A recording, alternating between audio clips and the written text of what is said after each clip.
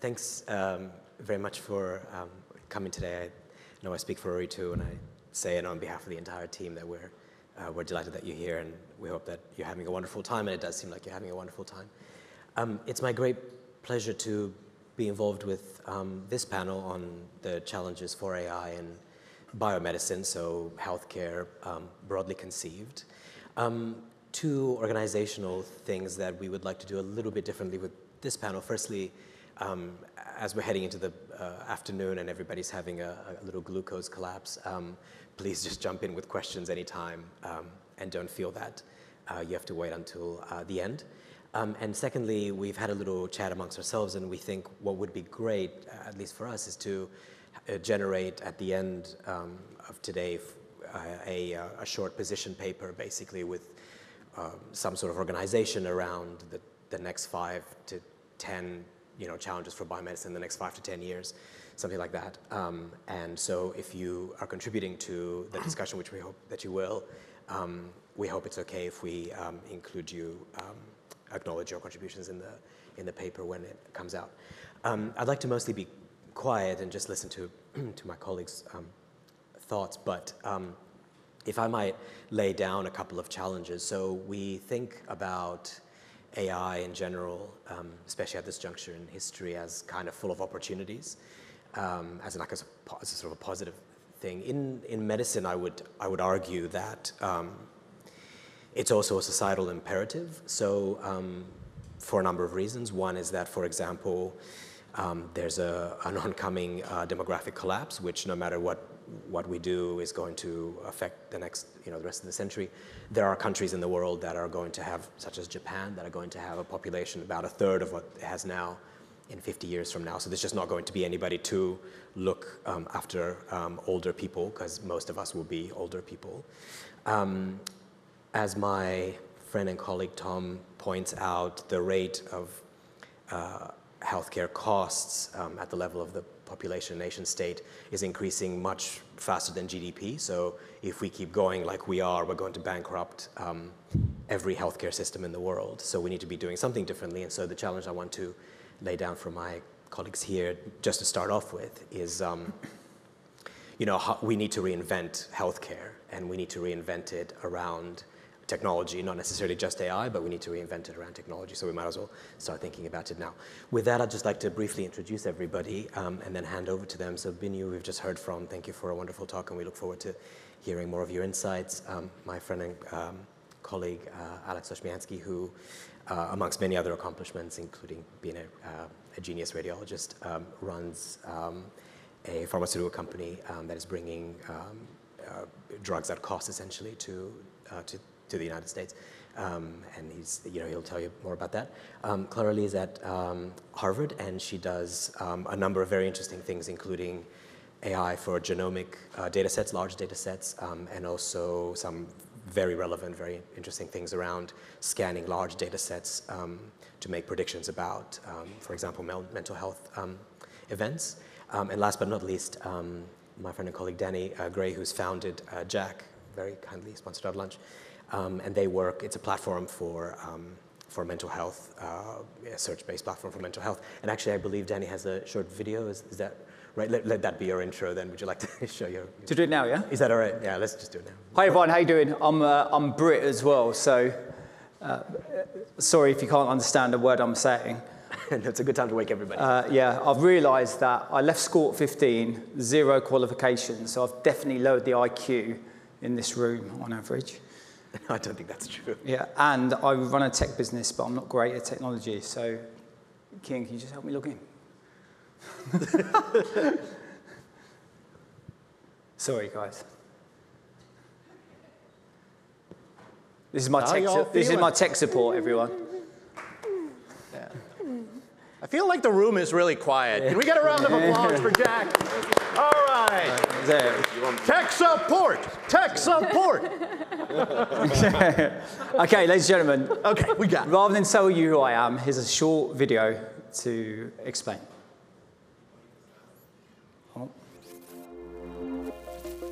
It all started back when I was 12 years old when I got bullied in my middle school for the way I looked. This had a massive impact on my mental health, so much so that I now suffer with something called body dysmorphic disorder.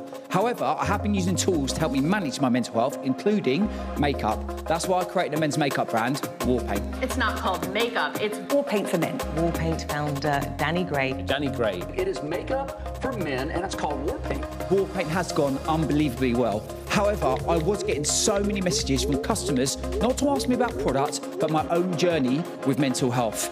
It made me realise there is a massive need for information from the right sources and the right people. That's why I created JAAQ, a free mental health platform for the world. We can exclusively reveal a brand new free interactive online tool. JAAQ. JAAQ.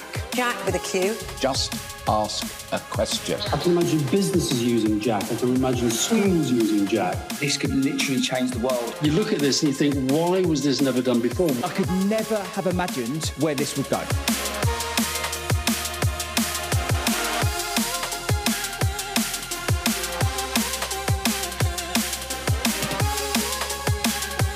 The very first in the world JAAQ coffee shop.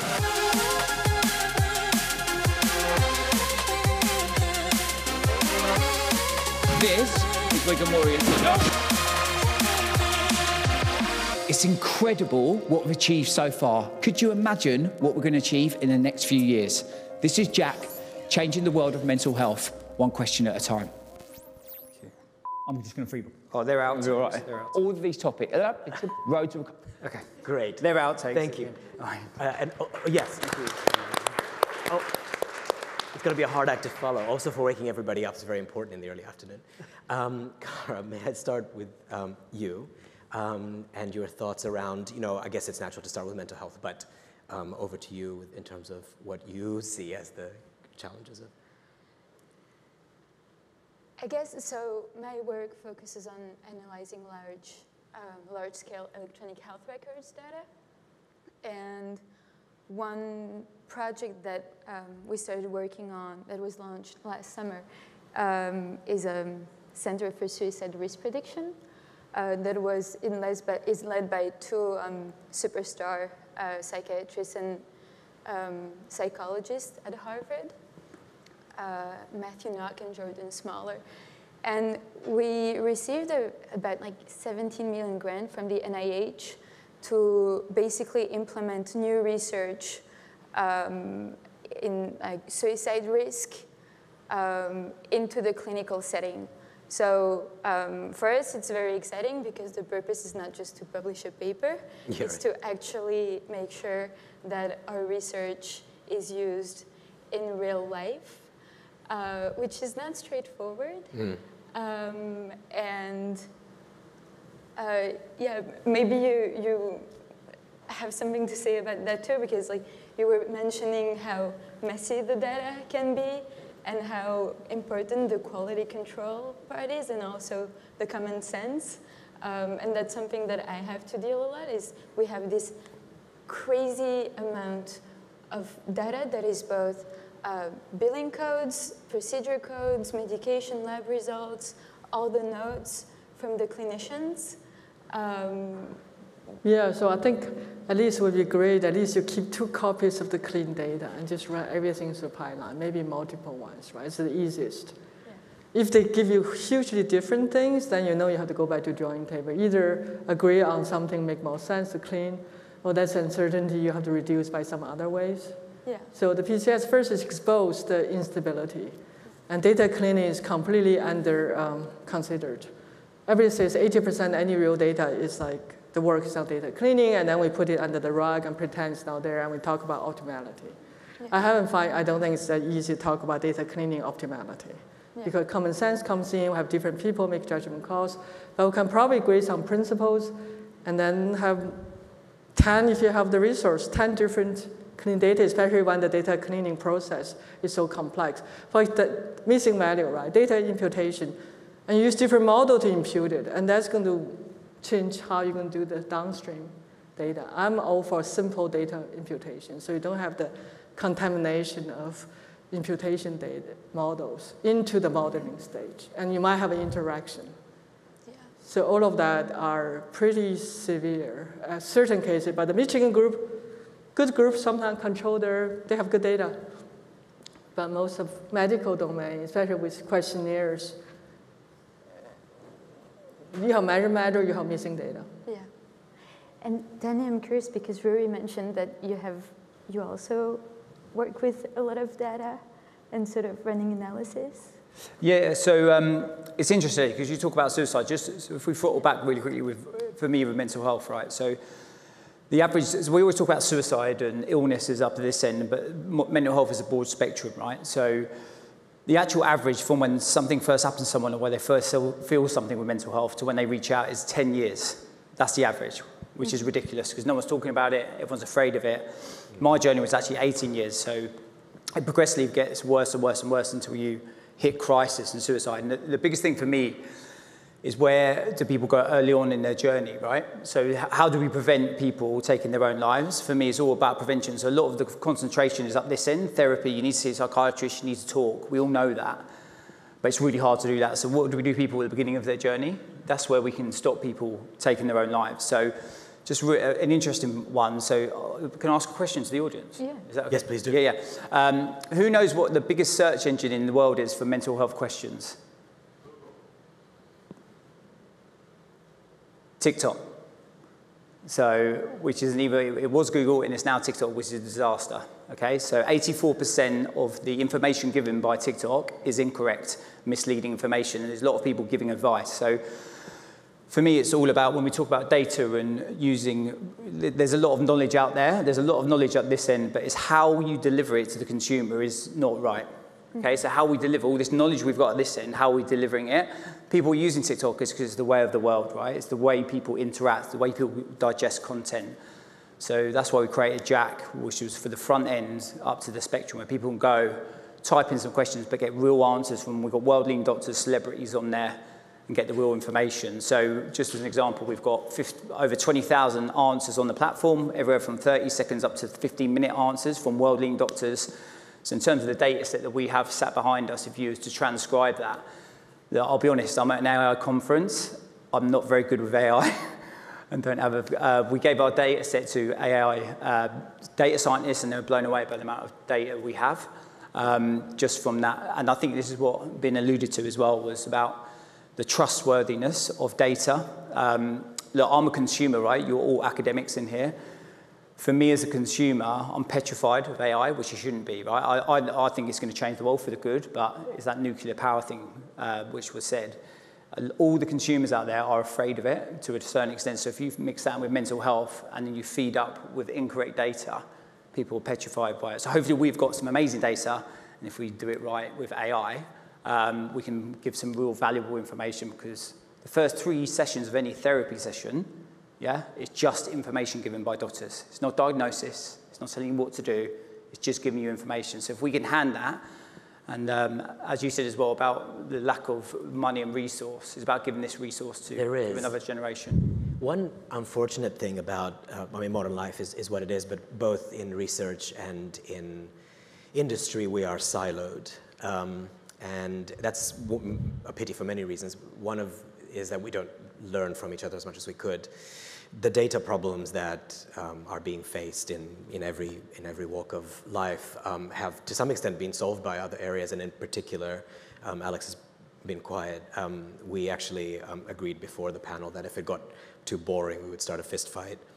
That doesn't seem necessary, but I would like, because in radiology, it's kind of the prime example, like massive amounts of data, quality very important. How have those problems been, to some extent, solved? Oh, they haven't, is the short answer. Now you are getting my blood boiling, and we're about to come to fisticuffs. But no, in all seriousness, it's an interesting moment for diagnosis and artificial intelligence. When I was coming out of my fellowship training, it would have been about 2015, 2016. And everyone was every technologist, I should say. Know your audience, an audience of technologists, so I'm going to offend everybody. I apologize ahead of time. Was extremely optimistic at that point, borderline arrogant, that radiology, what was his name? Andrew Yang, do you remember him, the presidential candidate? Said, and radiology is going to be obsolete within 5 years. I think what the technologists didn't understand, because they didn't interact with the actual clinicians, was how challenging a problem radiology actually was. Like, it seems like just like image recognition, right? Like, oh, look, I can tell a dog from a cat, same basic principle. But it takes a human being 14 years to, like, with 10 trillion neurons, you know, and 6 layers or whatnot, like constantly working to figure out how to do radiology. Like, and there's a surprising amount of actual, like, rational thinking that goes into it, like logic, as opposed to just pure image recognition. Like, I had a case the other night of someone who had an anastomotic bleed. So 2 pieces of small bowel together, there was a bleed from where they were sewn together. That bleed created a blood clot. That blood clot created a bowel obstruction. So you have to go through that whole logical process of, like, what am I seeing? Why am I seeing it? And, you know, if you're not a clinician, if you're not someone who understands the medicine and biology, like, you're not going to appreciate those nuances. So the actual most practical applications that have really taken off of AI and radiology are actually just making radiology reports more succinct. So by far the most popular AI algorithm is taking the findings section of a radiology report, where radiologists traditionally give very detailed, nuanced descriptions. And then there's an impression, which is an impression section of a radiology report, which is meant to be like, okay, I blathered on for a while, here's the actual bullet points you're meant to take home. And the part, like an automatic algorithm that actually just does that automatically, like makes it succinct, has really blown up in radiology. So that like LLM style algorithm has taken off. Now I should say there are certain applications that, you know, relatively simple applications that AI has been really good for in radiology. You know, triaging head bleeds, so scanning head CTs automatically, seeing which ones likely have hemorrhage and putting them to the front of the queue. That's worked very well. Mammography, it's able to tell, you know, for certain this is breast cancer, for certain this is not breast cancer with pretty high confidence, with a window in between of like, the algorithm's not really sure. And that middle ground requires human intervention. But it's actually pretty good at triaging to make radiologists more efficient, the for sure cancer and the for sure not cancer. So there are applications. I remember, so my current company started in Y Combinator, and we were in the last batch that Sam Altman was in charge of it. And one of his, before he left to do OpenAI full time, and one of his things was it's hard as a human to conceptualize exponential growth. So with the conceit in mind that, yeah, it's not doing a lot now, but it's exponential growth, it could get a lot better. But at this, as it stands now, I don't see like the medical implications of it being overly substantive. Yeah, so with the caveat that I could be wrong. So I've come across this too. One of the most infuriating things about people who say that AI is going to replace doctors is that these people clearly don't really know what a doctor actually does. Like, doctors don't walk around thinking about, it's not like House MD, like, or what rare diagnosis is. It's like the bulk of the work of a doctor is stuff like collecting notes and just, you know, pastoral care and stuff. With that in mind, there clearly are some major applications, and I wonder if Pinio and Clara, because you guys work on large data sets and in biomedicine, I wonder if you might share your thoughts around, you know, Clara said something in the car, we were all going to the beach yesterday for work, and she said that she thinks that genomics will revolutionize medicine. I'm not sure I agree, but I have been wrong before. I was just wondering if you might share your thoughts about in what areas, you know, what are the early wins, something like that, where we can use large data sets in biomedicine to kind of like make substantive, like specific differences to patient care broadly considered? I think preventative is an under review area. There's a group in Israel, I think made good inroads in that. But they worked with 100 clinicians, and they taught the clinicians how to program. So that's a very reverse approach. So the clinicians basically end up doing things that they want to do. Yeah. And I think it's also less risk, because if you make a mistake, it's more like, oh, you should go see a doctor, check this out, check that out, right? And there's doctor will see. So it's really recommendation system-like, but at the same time, it's very safe, huge cost, and you can really see things much earlier. And another area, I mean, just about cats and dogs, right? Even in the natural images, even self-driving cars 10 years ago, $100 billion spent. where are we with self-driving cars, right? So this is really, hope we don't repeat that. We don't need $100 billion or 200 before we learn something. Yeah. And I think it's really the human interactions and really understand how the doctors, we work on something, also cardiology, but harder like ultrasound data, which is much, much noisy. And then we talk to the doctors, we see how they do it. And they really recognize liver and kidney. They use a lot of information about the human anatomy to do that instead of let's just look for bleeding. Actually, we're looking into bleeding. And that's a lot of human knowledge you can take into account. We don't have large data either. We have like annotated a few hundred. And I think that's where really the AI people really need to learn to work better with the domain scientists. And I think the philosophy of AI education needs to change. Instead of, let's just maximize a metric. I think a lot of the liberal art thinking, education, needs to come to AI education. Otherwise, we're going to have another, we have an election coming up, right? People just don't game it. And also education of general public, how to differentiate misinformation from medical or not. Yeah. But I think we really need the philosophers, the social scientists come to become part of our curriculum to train AI researchers. And that's long overdue. Yeah, it kind of makes me wonder what parts of medicine culture, medicine should emulate CS culture and vice versa. Yeah. And in computer science, a lot of the problems will be deciding yes or no, or solving classification problems and just improving model accuracy. But yeah, whereas in medicine, in practice, there's also a level of ambiguity and taking into account not only determining a diagnosis, but also taking into account the patient's values and also lifestyle, and it's much more complex. And now when we ask GPT some questions, it often lacks humility, and we'll say, this is the answer, here you go. But I feel like there's not yet, it doesn't take into account this kind of ambiguity and lack of confidence yet. One of the most interesting things about the example that Jay gave earlier is that it was like simultaneously very humble and astonishingly arrogant and wrong, all at the same time, which is quite an accomplishment, actually.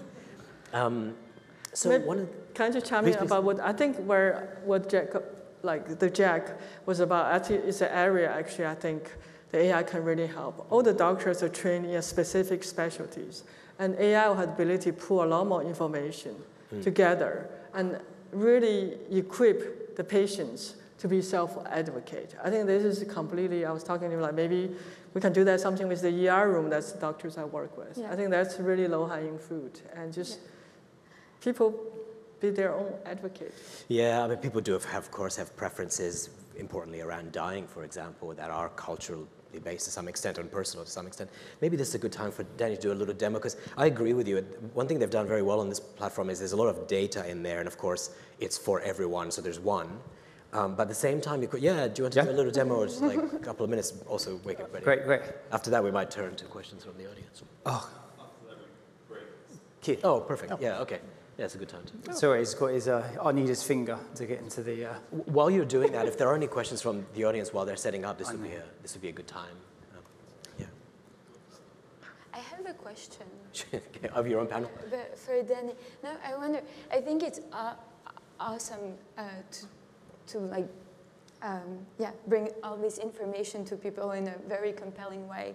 But one question I have is, especially in young people and with the pandemic, during these past years, we noticed that a lot of the mental health issues are linked to a kind of isolation where a lot of things are digital, and we see young people who have lots of friends and followers on social media, display their life, get a lot of comments, likes, but if they need someone to take care of their dog for a day, for example, then they don't necessarily have that sort of, you know, people to reach out to in a more like. I mean, Alex has this problem right now, is no one to walk his dog.